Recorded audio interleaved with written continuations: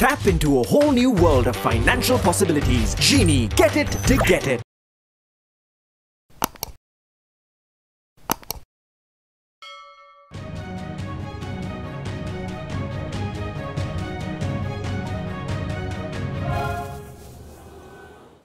Staying ahead in the competitive and chaotic business world is all about the 3 Ps: preparation, preparation, and preparation. Here in Biznomics is where we intend to prepare you for tomorrow's challenges today. I'm Tharindu Amrasekara, and welcome to your weekend's most profitable 60 minutes. This is Biznomics. Esports, e-gaming. One might even think, is that even an industry? Are we really spending an episode talking about it? But did you know that this is an industry estimated to be valued at more than $1 billion worldwide? And in fact, growing at a compounded annual growth rate of more than 20%. Even in Sri Lanka, esports is some serious business. But how well are you aware about it? Today, we intend to prepare you to be knowing more about this industry so that should the opportunity arise, you too could be a part of this flourishing business. And we have with us today as our special guest, Raveen Wijayatilake, the founder, president of Sri Lanka Esports Association, and also the founder of Gamer.lk. Raveen, welcome to Biznomics. Absolute pleasure to have you. Thank you, Tharindu, for having me. Raveen, let's get to the crux of the matter. Now, we've actually, at least speaking for myself, I've been in that generation where the parents always told us, get away from the computer games, stop playing those computer games. That was a echoing, rumbling message that used to echo inside our homes. I think this is a common case for a lot of young people and even today. But esports seems to be quite a big business. How big is this market worldwide, and what are the different categories of this spectrum? Demystify it. And let me tell you, with that outlook of yours, you look like straight out of Counter-Strike. Thank you for agreeing for the get-up. To your point of what is esports and how it relates to what parents are talking about, and even I came from a generation, I grew up in a generation where my parents were, very careful about how much time I spent on the video games as well as studies and so on. Tell me, do you have the experience of shutting the computer and running away when you hear them coming sometimes because of playing the game? Of course. I think all of us have, right, at some point. And that applies to not only video games, any sort of entertainment aspect that we want to get into. We've had that experience as children. But speaking about esports specifically, I think it's growing in a way that is very similar to how cricket grew in Sri Lanka. So once upon a time, you'd have your parents tell you don't go out and play cricket. It's you should be doing your studies, you should be concentrating on studies. And so they were discouraging people playing sports, and they were really encouraging kids to stay inside, study, do well in your exams. Yes. And so today with cricket, being the #1 sport in the country, parents seeing you can actually go out and make a career out of it. With so many international leagues. Absolutely. And it's no more taboo that if your child is a professional cricketer, it's something that they would encourage. Correct. And esports is going along those same sort of lines as a sport as well as an industry. So if you look at esports as an industry, there's a lot to talk about when it comes to video games. Video games has a huge spectrum of what video games is. So at the center, you have the actual game. The game that you play either on a PC, on a mobile phone. How that is created is a whole bunch of industries coming together. So you have the actual developers. So those are the guys who sit in front of a computer, they code. The designers will create art around it. And there's that entire software development life cycle that goes around that. Then you will move on to publishers and distributors. They will work with distribution platforms. Like if you're a PC gamer, there is Steam, there is Epic Games. You all might see Epic Games and Apple these days. There's a big sort of a toss-out between these two publishers because they're both platforms that distribute games. Then you move more towards the marketing side of things. A game is not going to really succeed unless it's marketed properly. Correct. And then you can actually create community and sport around games. So what is esports? Raveen, correct me if I'm wrong, but we also see sometimes brand advertising within some of these games. Absolutely. So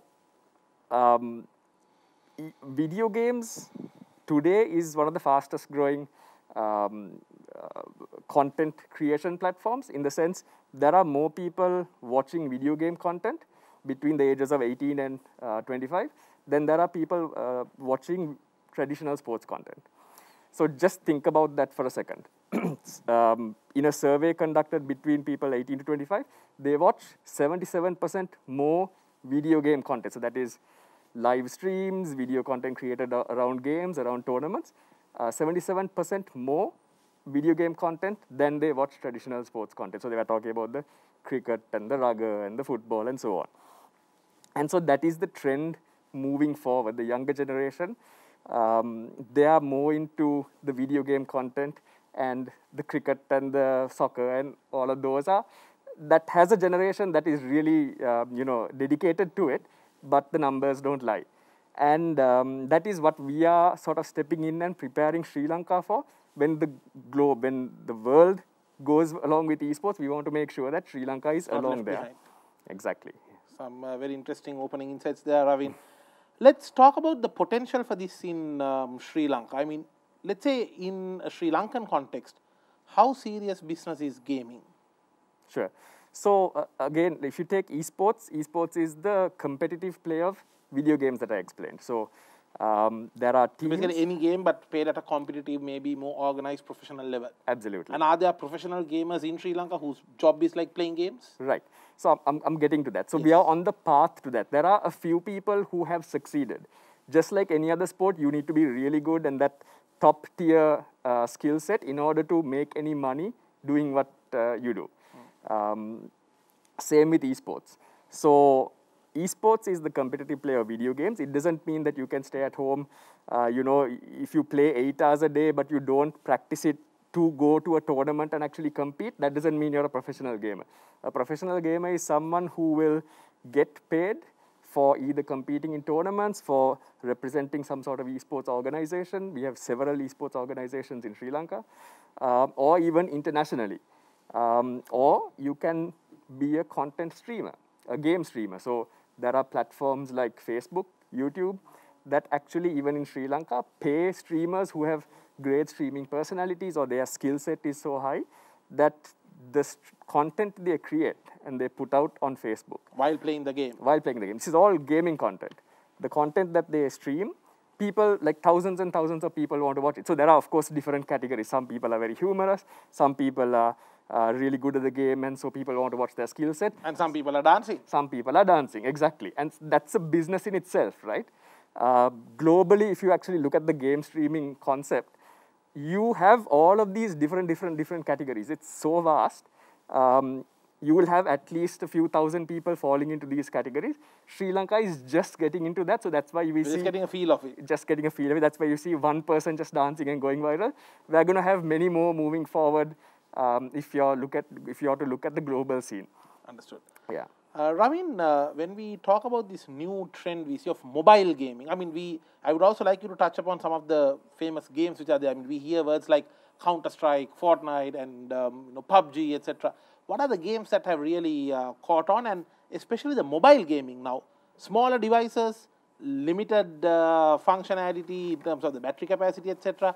What are the dynamics of mobile gaming? Tarino, before I answer that question, let's actually look at how a region within the world decides what games get popular and what games aren't as popular.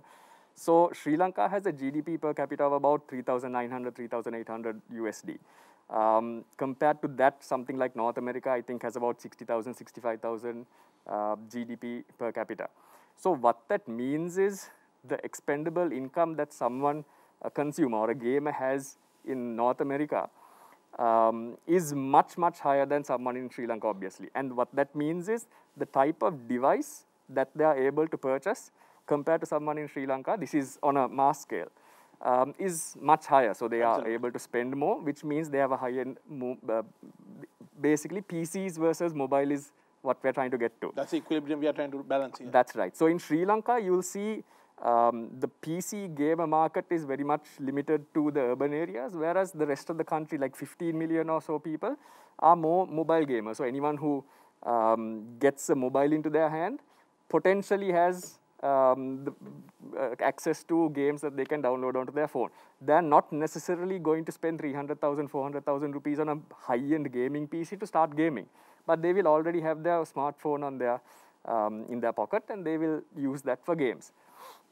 And so, And I believe there are some mobile phones which are coming with certain special processors which helps them to do gaming better. absolutely. So that is a huge segment, globally a huge segment of when a mobile device manufacturer is targeting all of these segments. Gaming and the processor that is required to cater to that segment is a huge, huge part of both their marketing and their research and development. Yeah, so based on where you live, so South Asia, mobile gaming is huge. Southeast Asia, mobile gaming is huge. China, mobile gaming is huge. So therefore, you will see the type of games that are played in these regions are slightly different. When I say on a mass scale, it's slightly different from what North America and Europe play. So this is actually something, as a tournament organizer in Sri Lanka who's been involved in the esports scene since 2007, we were looking at North America and Europe and trying to sort of mimic them.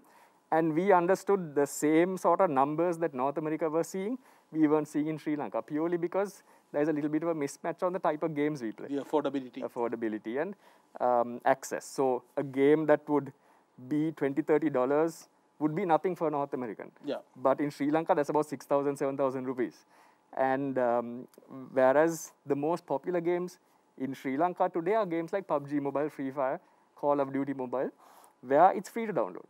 So it's the freemium model. Freemium model. Yeah.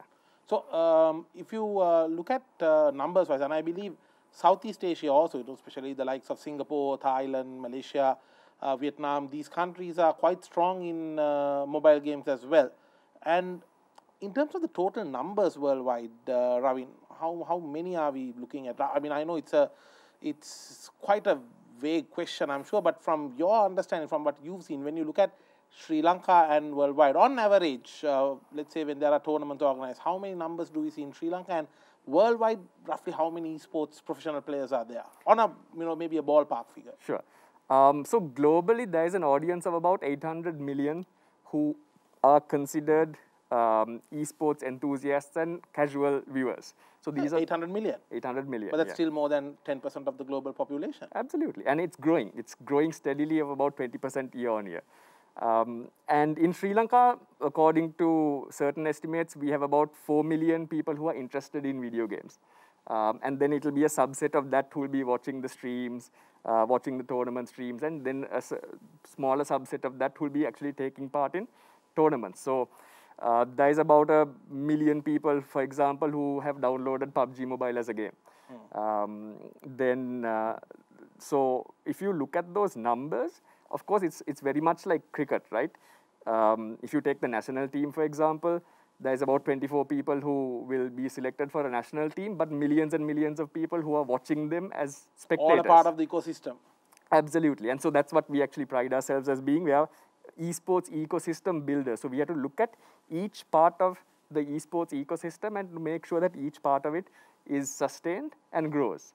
So that is including the players who actually take part and compete, as well as the spectators. So there's a whole broadcast and production aspect to it, as well as all of the surrounding support industries, from production to platform development to refereeing and administration, and even just social media, just making sure the word of esports is out there and people are aware that esports is happening.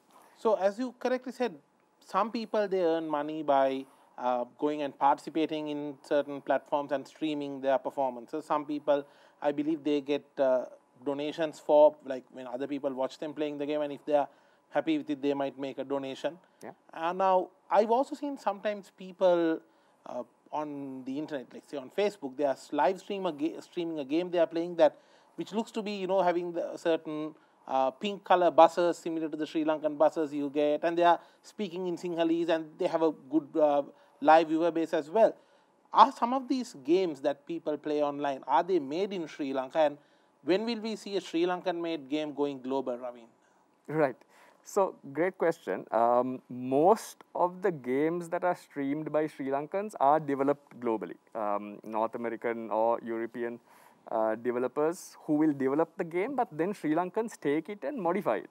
Okay. So they will make it completely Sri Lankan. For example, the pink buses you were talking about, there is not a developer in North America who understands the Sri Lankan market No like way. that. But it is definitely Sri Lankan ingenuity that really takes that concept, Yes. mods it. We call it modding. Modding. And they will modify the vehicle to look like a bus. They will modify the vehicle to look like, Sri Lankan buses, maybe tuk-tuks, maybe within the map there might be Sri Lankan icons like the Nelum Kulun and all. And so then they will stream that to a Sri Lankan audience. They'll speak in Sinhala because it's a mass market sort of appeal. Correct. Mass market has caught on. Let's agree on that, I believe. I mean, the mass market has really been interested in this, and we see even on Facebook a huge interest. Correct. Some good points there. We are going to come back to you on more detail on that, Raveen, after this break. Stay tuned. We will be back after this short break. This is Biznomics.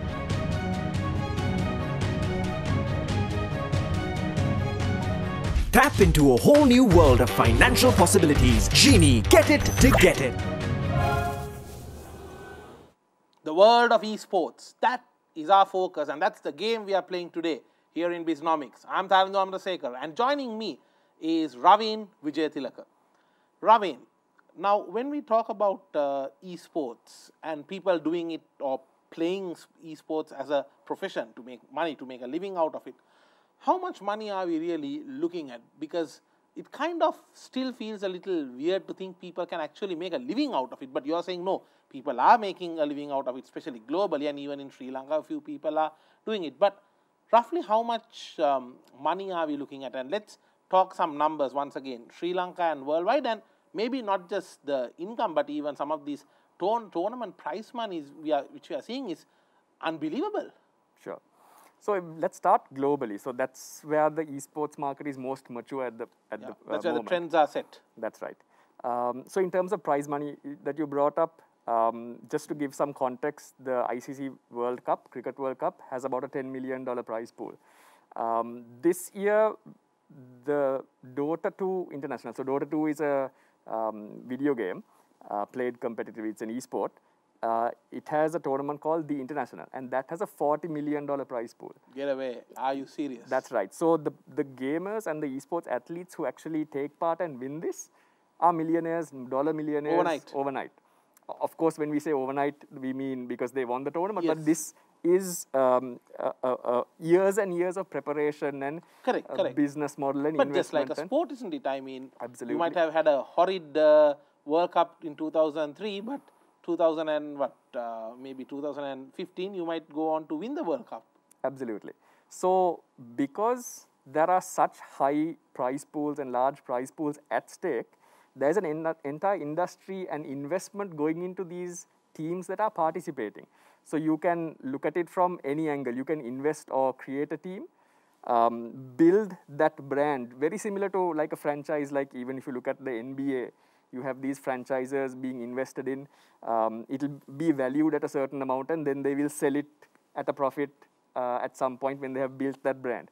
That same concept exists for esports. So you have these global esports team brands that make huge investments into their players, and we're talking about coaching, psychology, that just making sure that they are mentally prepared for the big stage, because we have $40 million on the line, right? So there's a big investment going into this. When you go towards the salary side, it can be based on contracts. So we can easily go into the millions of dollars for a player to be signed into an esports organization. If you go into North America, a mid-tier esports athlete would be making about $5,000 per month. So that's about $1 million or more per month, easily just taking part in competitions and tournaments. If you move more towards the South Asian scene, we are still getting there. So one would have to find the ideal esports organization that is willing to invest and give you a salary. And so you would have to really be able to up your skill level as well as represent that brand. So you'll have to stream, you'll have to win tournaments. And we're talking about lakhs, right? In terms of salary, 100, 200, 300,000 per month.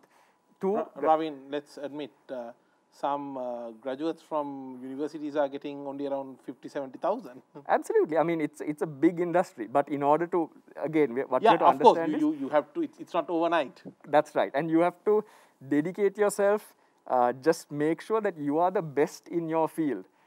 Otherwise, someone's going to bump you off. And so that, let's say, 300,000 rupee salary is going to be taken by whoever is better than you. Absolutely. Very similar to any other sport. So it's all about those opportunities. So in addition to that, there are sponsorship opportunities. You can stream, like you mentioned. So let's get into the streaming side of things. So we were talking about competing all this time. But you can be a content creator. So if you, for example, get on Facebook, if you hit a certain number of watch hours per month, Facebook is going to give you a dedicated payment for reaching those. And so they have been doing this, and so there are platforms like Twitch and YouTube Gaming that have already signed on large content creators globally. One example is Ninja. I don't know whether you have understood. I'm not a very prolific game, but I've been following it, but no, I haven't heard of. He has been on the front cover of ESPN magazine and so on. Wow, okay. So he was given a contract, I think it is a 2-year contract, with a streaming platform called Mixer. It was by Microsoft. Okay. And that was $10 million straight up. For that year? For the, I think it is about 2 years contract. Still, 2 years, $10 million. Take that This contract. is just for doing what he normally does anyway, but Yeah. do it only on our platform. Okay. That is just, that's the battle between the streaming platforms, where Twitch was, by the way, acquired by Amazon. Yeah. Facebook is Facebook, Yeah. and YouTube has started their own YouTube Gaming. So from the streaming side of things, Facebook is actually making a big leap in Sri Lanka, where they are paying Sri Lankan content creators to make sure that all of our eyeballs are on Facebook and not so much on YouTube, on Twitch. So people are making money. These Shashi Nisha, these that you mentioned earlier about the dancing, they're making decent money doing what they do, entertaining people. Yeah. Whether you agree with it or whether you don't agree with it, there is an ecosystem building here. Correct. through I this. mean, at the end of the day, as long as there is nothing illegal happening, I believe freedom of expression should be respected. And I strongly believe that we as a nation needs to go beyond the notion that everything has to fit in a defined framework. I think it's high time we as a nation started accepting different and tolerating different ideas and different ideologies, because that's the only way a nation can grow, Raveen. Am I right to say that? Absolutely. So this particular topic of game streaming, there have been multiple different categories that have already got popular globally, which means you have seen the dancers and you donate, someone is going to do something for the person who has donated. And within the game streaming space, that has become normal. It just happened very recently in Sri Lanka. Correct. And it's a very different market as well, isn't it? I mean, because you're looking at all of a sudden a market that, let's say, even 5,000 people or 10,000 people on a Facebook page at night from 11 o'clock. I mean, that's a very active market that is very busily attached to that particular segment, and maybe brands also have to find a way to connect with them. Absolutely. So we are going to discuss on the monetizing aspects later there. Let's talk about the role of an esports association. Now, you are from the Sri Lanka Esports Association. What is the association's role in promoting esports in Sri Lanka, and most importantly, how does it work? Because I'm quite sure with esports being recognized as an official sport in Sri Lanka and all these official tournaments being there, the ministry is also, I'm sure, having a keen eye on things, and there must be ministry approvals and so much of coordination to happen. Tell us all about that. What happens behind the screen? Sure. So we formed the Sri Lanka Esports Association back in 2010, where we saw all of these different esports organized, and at that point it is of course fairly small, but we saw all these very passionate but fractured organizations working separately. And so we basically approached them and said, why don't we all sort of combine under one banner? We can have a national ranking, everyone works together, and so everyone was on board. And so that's how the Sri Lanka Esports Association came to be. I'm one of the founding members. Congratulations on that. Thank you very much. And so at that time, we knew that for esports to grow in Sri Lanka or even in the region, there had to be a very strong private enterprise push in hand with like government endorsement plus governance. That's where the role the Sri Lanka Esports Association plays. And the in-game entertainment, my private company, is what is the role that plays the private enterprise side of things. So Gamer.lk will organize all these large-scale tournaments, help brands connect with gamers and so on. So we are very much an esports agency, whereas the Sri Lanka Esports Association is a member of the International Esports Federation. Nice. We send esports athletes to international tournaments with the blessing of the sports ministry. For example, the Asian Games in 2018, we worked with the sports ministry as well as the National Olympic Committee in order to choose Sri Lanka's best esports athletes, where they will represent the country, and they actually got national colors, and it was like officially signed off by the ministry. And so that is where esports is heading in terms of a sport. It is, of course, the fastest growing sport in Sri Lanka as well as globally. And the ministry is helping us sort of steer it towards legitimate sporting category. Interesting to hear that. Let's talk about the role that the government needs to play in further strengthening esports in Sri Lanka. In your view, maybe the sports ministry needs to have a proper policy and maybe a proper direction. Raveen, what does the government need to do to make sure that esports flourishes in Sri Lanka even further? Because the way I see it, this is not only limited to Colombo and maybe the developed cities. Esports is, one would say, flourishing in leaps and bounds across all geographies in Sri Lanka. Am I right to say that? That's right. And if so, what policy decisions and what action should the government take to really make sure this industry flourishes? Sure. So the role of the sports ministry isn't to sort of get directly involved in the sport and make decisions on behalf of the association. What the sports ministry will do is they will enable the association in charge of that sport to make sure they grow the sport in a measured way, in a planned way. So at the moment, what we're doing with the sports ministry is, of course, the sports ministry has established the National Sports Council that decides, which sports go into which tiers. For example, there is tier 1 sports that will probably have medal prospects at the Olympics and the Asian Games and so on. And then there are tier 2 sports and tier 3 sports and so on. So our responsibility from the Sri Lanka Esports Association is to make the argument that we will fit into one of those top tiers. Once we are fit into one of those tiers, what happens is we will then work with the sports ministry, with the National Sports Council, to make sure that our vision for esports is backed by the sports ministry. So when you say vision, we just want to make sure that Sri Lankan esports athletes have the talent, the training, and the support, both monetarily as well as products and side support like that, to make sure they represent the country and are able to really put on a good show when it comes to them representing the country at international tournaments. So that is sort of the relationship that the sports association has with the sports ministry. Interesting. Now, if you're a brand, how can you monetize the opportunities from these esports? Let's talk about that on the other side of this short break. This is Biznomics.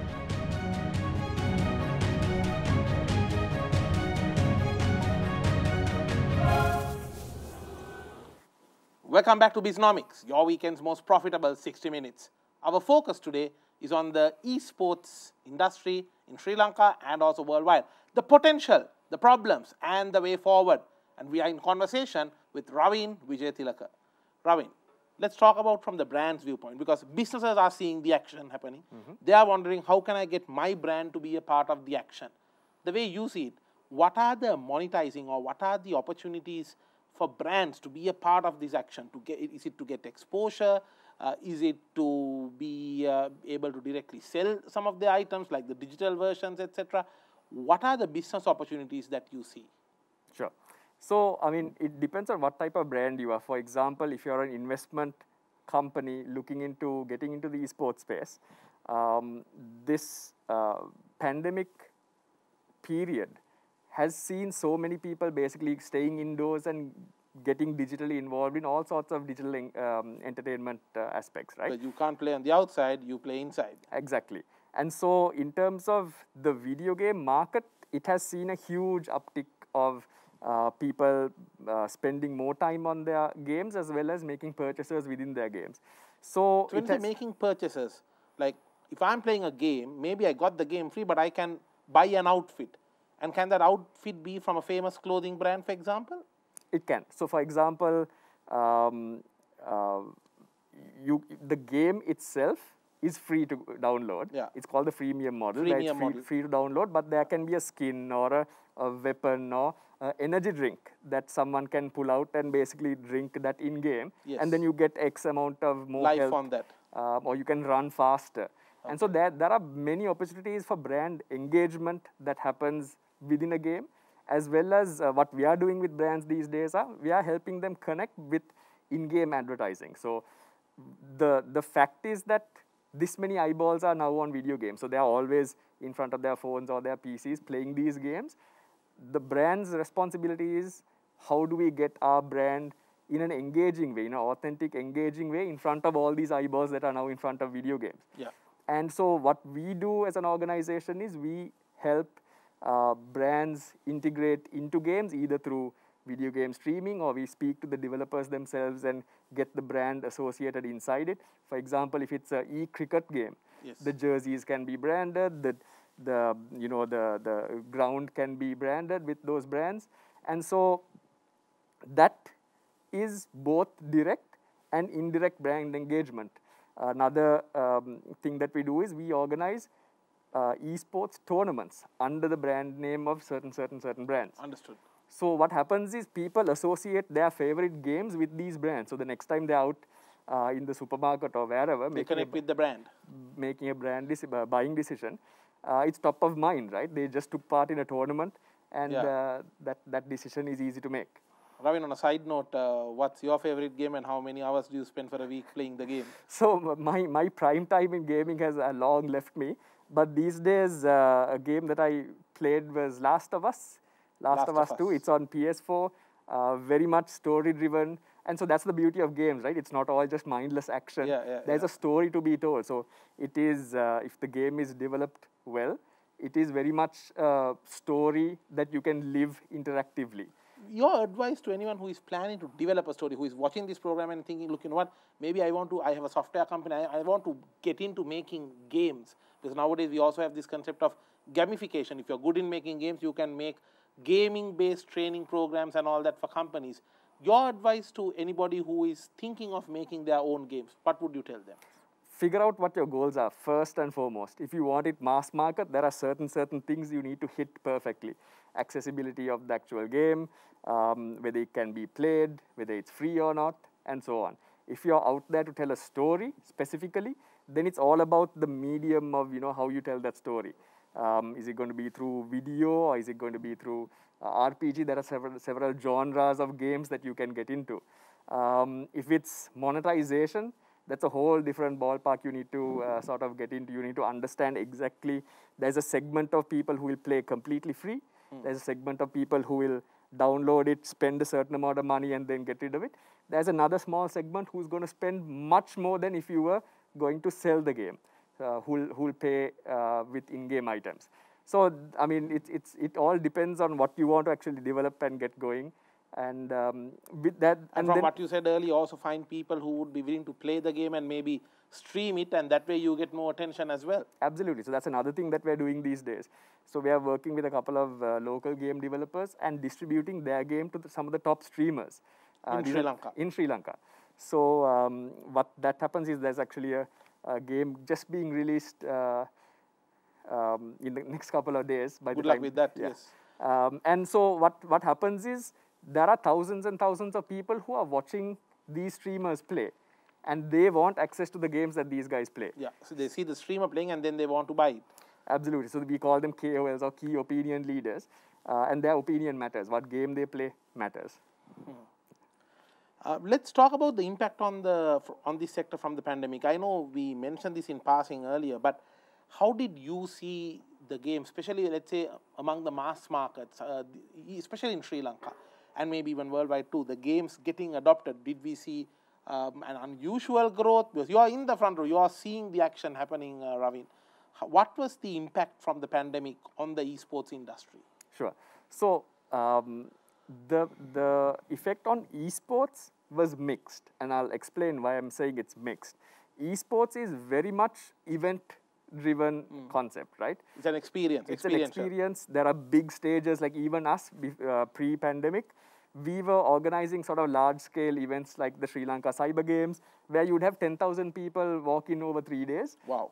And it was like a festival atmosphere, right? And people in cosplay. So it's very much that festival concept that we had going.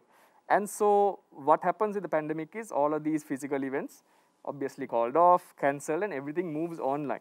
Even though things can flourish online, that experience you get from a physical event where you see your favorite people on stage taking part, being able to meet them and the jerseys and everything, that experience is slightly different from what you see like of someone taking part from home. Right. And so, and are there like recognized gaming celebrities in Sri Lanka within the gaming community as well? So that is, short answer is yes, but not enough. So that is kind of something that we are doing these days. For example, we are organizing the Esports Premier League. It's a franchise league. And we have actually partnered with 6 local cricketing legends. So we have Angelo Matthew, Chaminda Vas, Russell Arnold, Sanat Jayasuriya, Lasit Malinga, Tilakaratna Deshan, who have all connected with different franchise leagues in this franchise teams in this league. My question is also, among the people who play these games, the gamers, are there like gaming celebrities that the gaming community recognizes? Got it. So that is what we are trying to do by connecting these celebrities to it. Right. We are trying to shine a light on these guys. So for example, Lasit Malinga's Kandurata Kings will get a much bigger visibility. And then so that the players in that will also get more visibility. Absolutely right. So that's why we are trying to connect these local legend celebrities to these esports. I think that's a good strategy players. as well. That's the idea. So we just started it this year. We've had the Esports Premier League since 2020, where the finals was actually held at Stein Studios. It was a big production, streamed online as well. And so this year we're having it completely online. Because of the given pandemic. Because of the pandemic. And so we are going to build it into this big production concept where we have these celebrities, normal celebrities, not esports celebrities, who are joining these teams, shining a light on them and giving them visibility. More like taking a hybrid approach towards the branding. I think that's a good method. That's right. Let's talk about the technologies which you are expecting to reshape the esports industry over the next few years. Sure. What are the, nowadays we talk about virtual reality, we talk about augmented reality and so on. The devices are getting more powerful and stronger, and there's a lot of investment happening into areas like AI in gaming, VR. What is the role that you see all these technologies playing in esports, Raveen, moving forward? Sure. So before we sort of get into the far future of augmented reality and virtual reality, what will immediately happen is technology gets smaller and cheaper. And that will play a huge role in these developing worlds like Sri Lanka and South Asia. The Moore's Law. Yes. By the way, Moore's Law, very, very dated now. no longer relevant. Okay. Because it's multiplying at much bigger rates Faster now. rates. Yeah. But the point is... But the technology keeps getting cheaper and smaller. Exactly. So cheaper, especially when it gets smaller, it gets cheaper. And so that plays a huge role in more Sri Lankans getting devices that can actually take part in games. So we still have a segment that are on those small, Java phones, the dumb phones we call it, right? You have the smartphone segment and the dumb phones and feature phones. And so we want everyone in Sri Lanka who has an interest in gaming to be able to afford some sort of device that can play a game. And so when that happens, I think we'll be in a good place to really unearth the best Sri Lankan esports talent. So if you go into a little bit of the software side of things, yes, AI is a huge part of it. Already we are seeing some interesting applications of AI, where, just at the most simplest level, you have a game and you can actually train against artificial intelligence. So you don't need other humans to take part against. So what that means is, through machine learning, it understands your every shot, it understands your patterns, and then will give you advice on how you should change that or how you should improve. When it comes to augmented reality, for example, you and I could have augmented reality headset, and we could play a game of chess right on this keyboard, on this table, without actually having a physical chessboard here. So that could be through just a pair of glasses or a headset or anything. So that, it doesn't need to be you and I across the room. It could be you being millions of miles away, and I would have the same sort of experience with the augmented reality. And the audience would see it as if we are playing it here. Exactly. So that technology exists. It's just that it hasn't come to a level. Both VR and augmented reality exists to a certain extent. It hasn't come to a level that is cheap enough or widespread enough for developers to really start developing games for it, or for consumers to really get the headsets and the technology. So that, I think, next 10, 20 years, we are going to see that the technology gets as cheap as your mobile phone, so that then you can actually take part in virtual reality as a normal consumer. Raveen, from your perspective, what are the key challenges that are preventing more people from entering into this esports industry? Is it the fact that they are unable to afford some of these devices, especially in a rural area? We see an interest, but not many people entering. Where is the real barrier? Sure. So awareness is one big thing. Before we even get into the devices, the awareness that you have another sport in the country that will eventually, for example, the Asian Games has esports as a medal event. I think that awareness is lacking. I think a lot of people who are probably watching this also don't really understand that you can play games, bring home a medal for the country by competing and representing. So at the Asian Games, what kind of a sport do they play as So PUBG Mobile is one. Okay. Dota 2 is another one. And so on. So there are Street Fighter and a couple of other games like that. Right. So if you're a PUBG Mobile player or a Dota 2 player, you will, if you're good enough, you will be a part of the national esports team, which is run by the Sri Lanka Esports Association, and you will represent the country. And so that that pathway to represent the country is something people are not aware about. And that's something, one of the biggest challenges that we have, getting the word out there. And that's where we work with the sports ministry as well, to make sure even at the village level, people know that, you know, your PUBG mobile game that you're playing, you will be able to represent the country one day if you're good enough. Interesting thoughts. Wishing you good luck with all the work that you're doing, Raveen, and may you be able to grow the esports industry in Sri Lanka to further heights, and perhaps, the next Sangakkara or the next gold medalist Dinesh could actually be from the esports industry, and we sincerely hope that that day is not too far away. Wishing you all the best, and thank you for joining us today. Thank you for having me. The world of esports, the potential, the way forward. This was the focus today on Biznomics. No matter what industry you may be in, your business too might be able to be a part of the esports ecosystem. And if there is somebody at home who is talented, who is interested in esports, encourage him or her, because who knows, that might well just be the next sporting celebrity of our nation. I'm Tharandu Amarasekara, and I will see you with the next episode of Biznomics, your weekend's most profitable 60 minutes.